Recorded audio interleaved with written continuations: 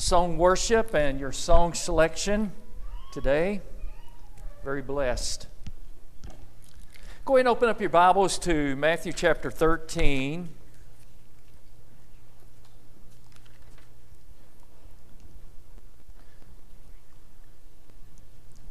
Since the Hargroves and the Campbells are both out of town, I taught the adult class. By the way, we will be going to a different subject. Terry and Aaron will be leading us in a study called Culture Shock. So come next Sunday, and they'll be back. But so I had a one-shot deal. Hey, Mark, good to see you, brother. Yeah, it's awesome. Forgot where I was now. but anyway, oh yeah, I had a one-shot deal. So I was trying to think of something that kind of went along with what we were doing on Sunday mornings for the last 37 weeks, I believe it was, they said. Was Jesus serious? And I forgot something, so let me get it. Maybe. Whoops, there it is. All righty. But anyway, I started looking at the parables, some of the parables in Matthew chapter 13. And it talked about, for the kingdom of heaven is. And I felt like that when I was reading this, that it was really speaking to some of the things that we had studied over the last 37 weeks in the Sermon on the Mount, in things that Jesus taught us. How we're to act, the attitudes we're to have, the words that we're to speak, what our mission is, what our purpose is. And I started looking at some of the others, so Friday I changed my sermon to this because I just felt like it was something that God had really put on my heart, and I really just wanted to share with us because what do authentic kingdom people look like? What are we involved in? What is our purpose? What is God's plan for His kingdom? And so if you would, go ahead and turn to Matthew chapter 13, and I want to look at two very short parables. And you mentioned Ryan Martin. Y'all going to think Ryan's up here preaching because it should be short unless I get windy all of a sudden. But anyway, I really want us to get the message here. In Matthew chapter 13, verse 31, Jesus says, here is another illustration. The kingdom of heaven is like a mustard seed planted in a field. It is the smallest of all seeds, but it becomes the largest of garden plants. It grows into a tree, and the birds come and make nest in its branches. To give us an idea of what Jesus is talking about, he says the kingdom of heaven is like the smallest of seeds that grows into this tree that the birds roost in. It provides shade, it provides security, it provides comfort, it provides a place of the birds where they can nest, where they can roost, all of those kind of things. And I was thinking most of us probably don't know what a mustard seed looks like, and I'm not for sure if I do. I mean, I looked it up, but I didn't have any laying around the house. All right? So I went out and I picked up an acorn. I don't know how y'all pronounce it, but I pronounce it acorn. Is it acorn? I thought y'all were going to say acorn. No, I don't want any corn right now. I've got some corn, but anyway, we call it acorns. That's what we always called it down, but I thought I better let you know exactly how I was pronouncing this. Yes, is that how you pronounce it? Comfort? Oh.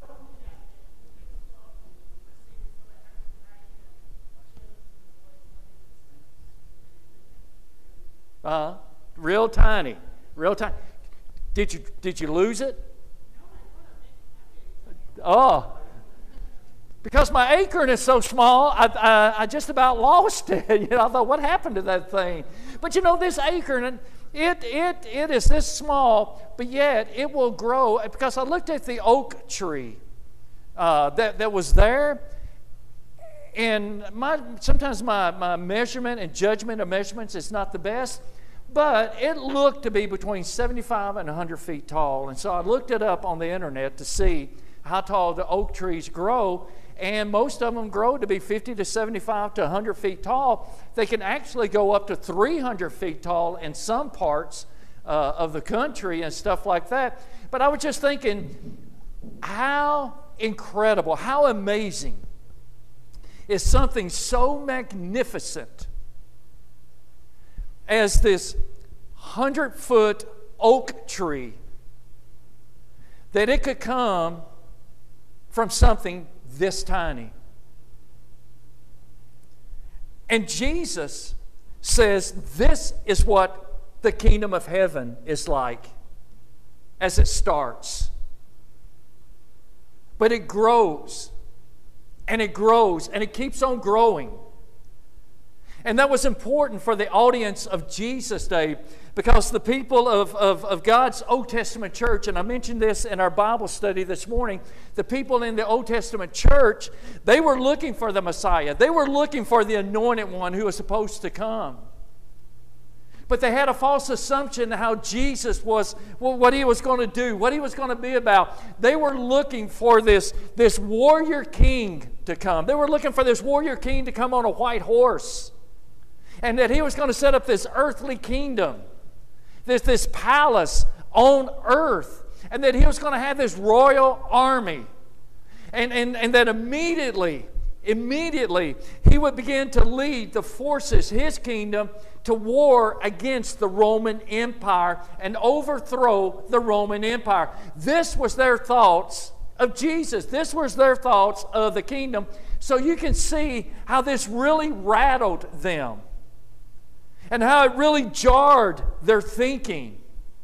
Because here's Jesus, nothing like what they were imagining, and nothing like the Old Testament prophets told them about. They misunderstood the prophets. The prophets are very clear about Jesus and how Jesus was going to come and how Jesus was going to die. But they read it wrong. And they interpreted it wrong. Sometimes like what we do today, with Scripture. And so they had this mindset that this was going to be the Messiah. And so when Jesus did not come like this, they refused to believe that Jesus was the Messiah. And so Jesus is trying to teach them and teach us that the kingdom of heaven is like a mustard seed or an acorn that grows into this huge oak tree. And Jesus, he's okay with tiny things. Jesus is okay even with us sometimes when our faith is small, when we have tiny faith. Jesus can do remarkable things. Sometimes we're sitting here and we're thinking, man, I wish I just had faith. And sometimes we don't get out and we don't do anything in the kingdom. It's because we don't think that we're good enough or that we have enough faith, right? But Jesus, he can take the smallest amount of faith, the tiniest thing. I mean, who created the mustard seed? Jesus did. Who created the acorn? Jesus did. And it grew and grew, just like the mustard tree. It's more a bush, but they can grow 8 to 12 feet tall themselves from that little bitty tiny seed. And he says, this is what the kingdom of heaven is like. And so Jesus wants us in our faith, and regardless of how big or how small we feel like our faith is, Jesus said, give it to me. Trust me. Matter of fact, Jesus tells us in one place, He said, you know what? If you have faith the size of a mustard seed, He said, you can say to this mountain over here, move and throw yourself into the sea, and it will do it. Or you can say to this tree over here, uproot yourself and reroot yourself over here, and it will do it. That's with faith the size of a mustard seed. Jesus can take tiny things and make something huge out of it. And I just pray that we as kingdom people, that whatever we have to bring to Jesus today, regardless of how big or how small, that we will bring it to Him.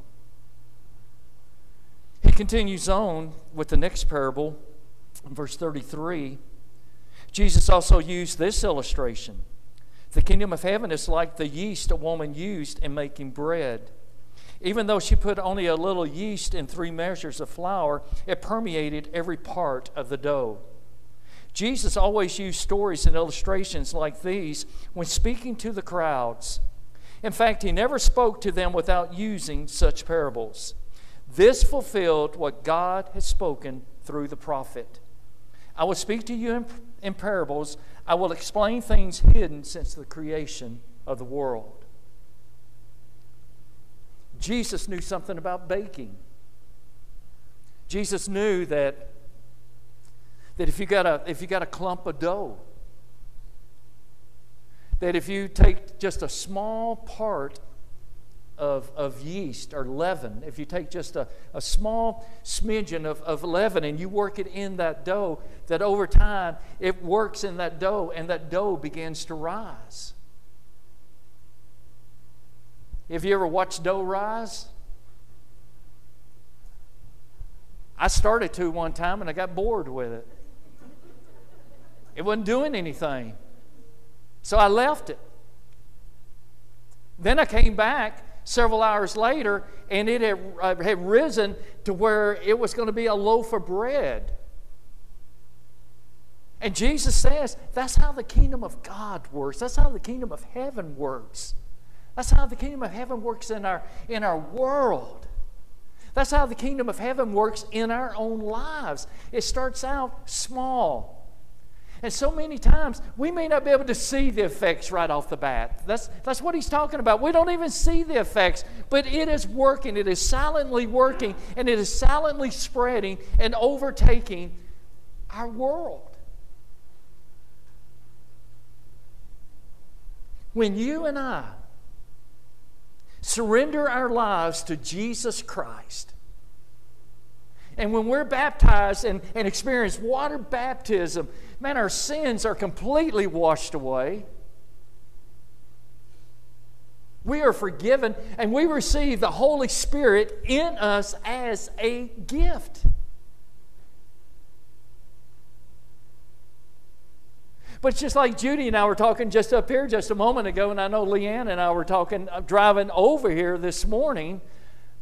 We're always under construction. Always under construction. I told Judy it was kind of like, when there's always road construction, right? Always. It seems like it never gets done.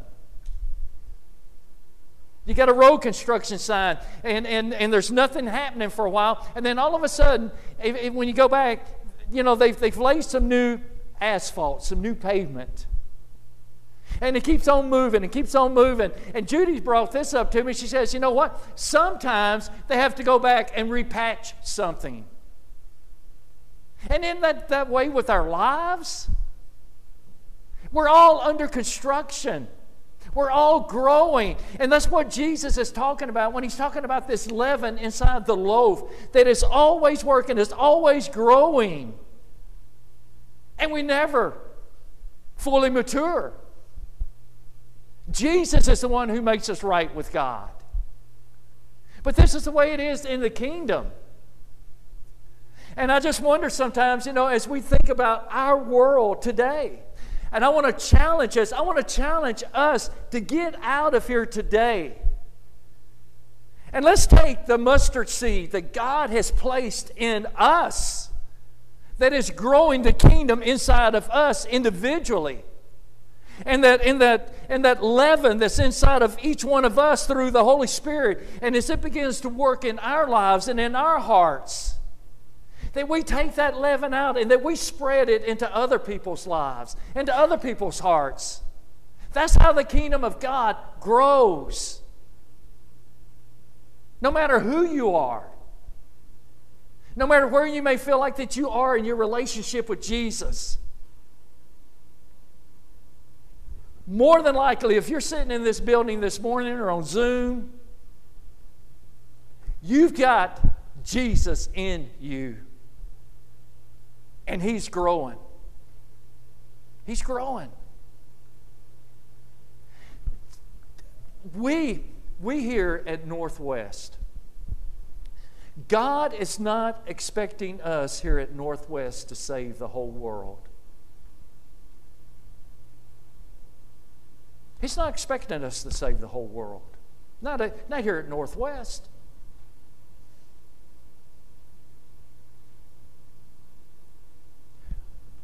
What we need to be doing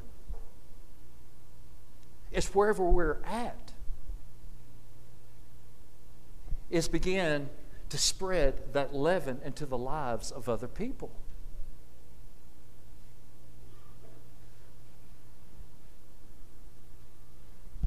Beginning with your family. Maybe you have family members that are not Jesus followers, that have never experienced the blood of Jesus Christ, the good news of Jesus. Friends, classmates at school, work associates, people that you work with every single day. People in our neighborhood, your neighborhood. People that we just have casual acquaintance with. People that you see at the supermarket.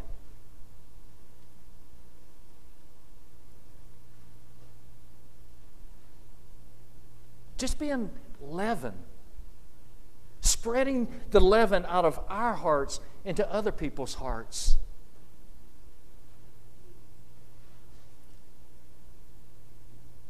We never know. We need to be spreading leaven in our sphere of influence.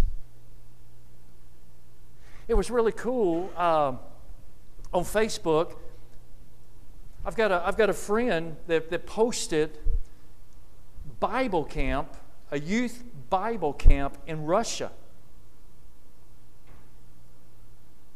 To be honest with you, I didn't know they could have open Bible camps in Russia. But I guess they do. Because, I mean, there were pictures of this Bible camp in Russia, and if I had known, I would have thought it was a Bible camp here in the United States. I mean, the kids, they had on shirts that said Levi's. Or some of the sports teams. There was a swimming pool behind them. It looked like a swimming pool in America. There were 3 baptisms in Russia at the Bible camp this past week. See, that's how the kingdom of heaven grows. And I've got another friend that's in Africa, and I forgot what part of Africa he's in, but he posted pictures and sent me some pictures of baptisms that were taking place in Africa that they've been studying with, that their body of believers have been working with, and they had 2 or 3 baptisms that took place over the last couple of weeks. You see, that's the way the kingdom of God grows. The kingdom of God is on the move and is growing. And instead of us getting discouraged, we need to be sharing our faith. We need to be leaven and letting the leaven take over us and letting it spill out into other people's lives. That's how God works. He takes the tiny that we offer Him and He causes it to become something huge. So here's what I want to do. I want to encourage you this week. As you're out and about this week, you're going to have your antennas up, okay? But as you're out and about this week, look for someone that needs a helping hand. Look for someone that needs a helping hand. Regardless of how crazy your day gets or how bizarre things turn out, just look for somebody that needs a helping hand. It could be someone at the grocery store that just needs help with their cart. Just providing a listening ear. It could be someone at the checkout counter, that's ringing up the groceries and stuff like that. And they just need somebody to listen to them. Just providing a listening ear. It could be someone in your neighborhood that just needs a listening ear.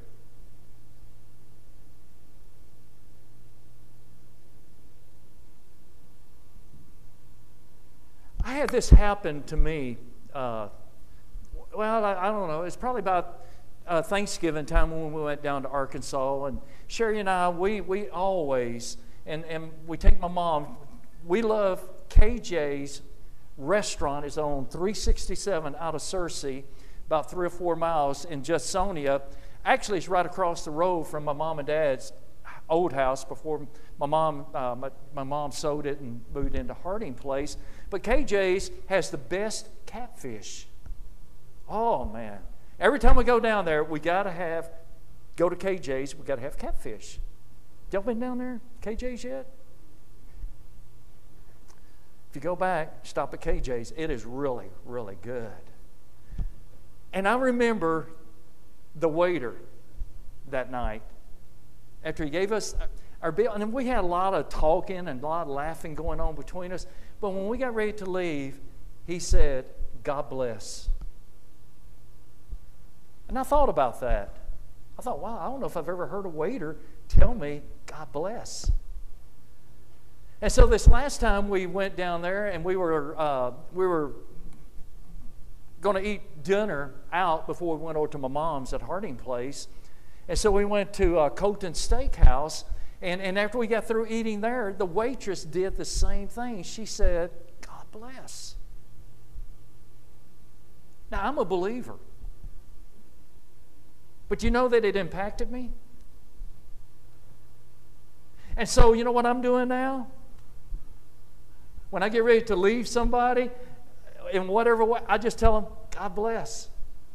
I don't know. That's being leavened, isn't it? I hope. I mean, God, He can take the smallest thing and He can use that to grow something. That's how the kingdom of God works. We don't know what He's doing.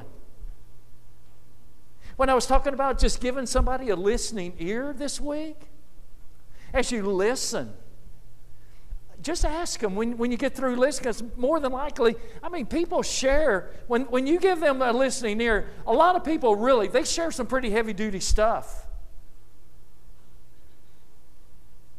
You don't have to have any answers. They're not looking for answers. They're not looking for what you know. But just ask them, can I pray for you right now?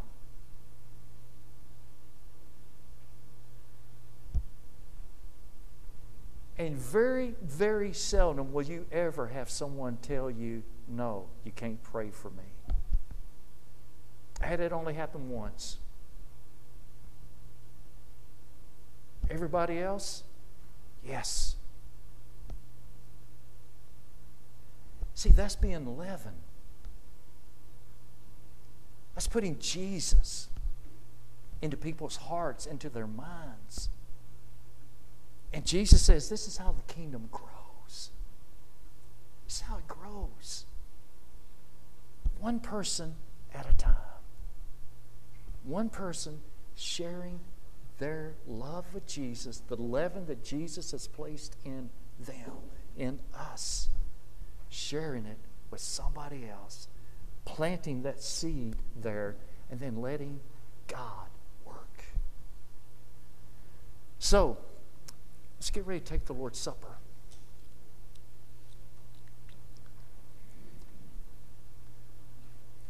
Because I just want to thank Jesus for what He's done for us. Does anybody needs, okay?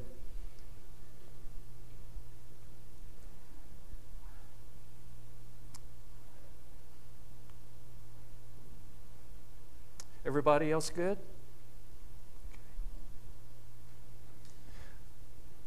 But I just want to thank Jesus for what He's done. I want to thank Him for His kingdom. I want to thank Him for allowing us to be a part of His kingdom. Amen? I mean, we're part of the greatest work on this planet. I remember when I left Walmart in management, people thought I was crazy.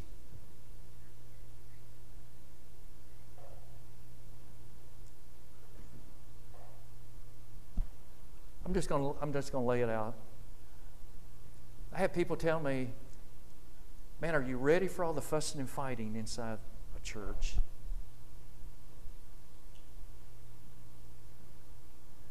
And I said, well, you know what? You have the same stuff going on your work spot, right? A lot of times people talking, people gossiping, people backbiting, people getting angry, people getting jealous, full of pride or whatever. And I can remember when I was talking to my mom and dad and telling them that I was leaving Walmart in this lucrative position to go to preaching school to become a preacher.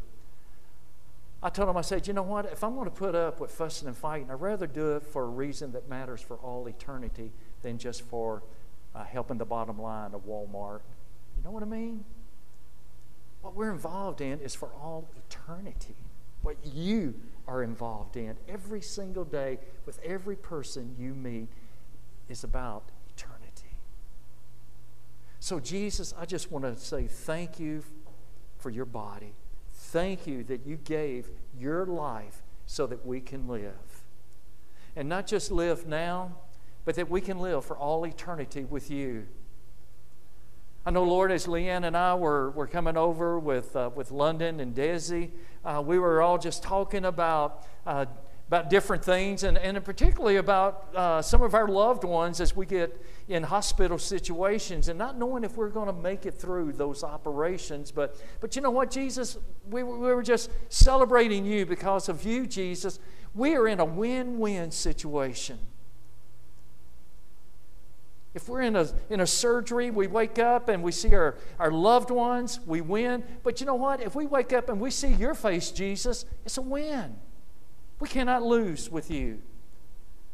And there's so many people that are so desperate for life right now, and you have placed your body inside of us. So, Lord, I pray as we take this bread today, help us to realize that you are in us. And may we share you with everyone that we come in contact with today, tomorrow, and until you come back. Thank you, Jesus.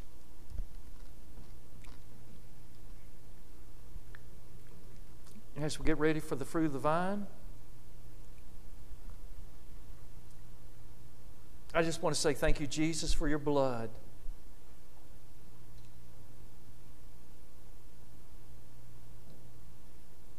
You wash us clean by your blood.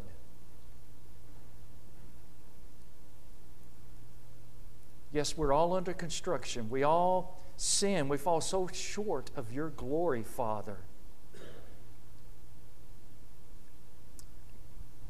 And I suppose that's the reason that we send this prayer up through Jesus to you. Because even in our prayers we fall short. But thank you, Jesus, that you mediate for us, that we come through you and you give it to the Father clean and whole and perfect, because you have washed us with your blood. Our Father sees you when He looks at us. So thank you, Jesus. And I pray, Father, that as we get ready to leave here today, that we will realize who we are. That we will realize what the kingdom of heaven is like. And that be us. So, Father, I pray that you'll be with each one of us. And even if we only have a mustard seed faith, or if we only have a little packet of yeast to go in a big clump of dough, help us, Father, to give this yeast. Help us to give this seed to you. Because this is how your kingdom grows. It's about you. Thank you. In Jesus' name, amen.